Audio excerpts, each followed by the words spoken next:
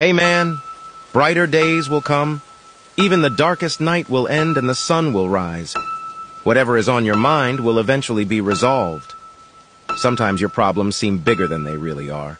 They end up eating you up, unless you keep hoping that everything will be okay eventually.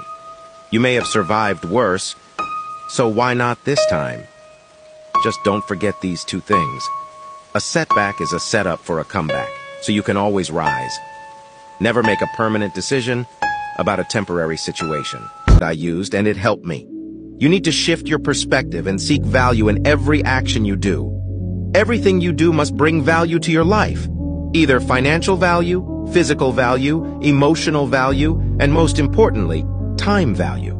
For example, you need to start asking yourself these kinds of questions. Do video games bring me any value? When I hang around with some people, do they bring me any value, or is it only a waste of my time, energy, and money?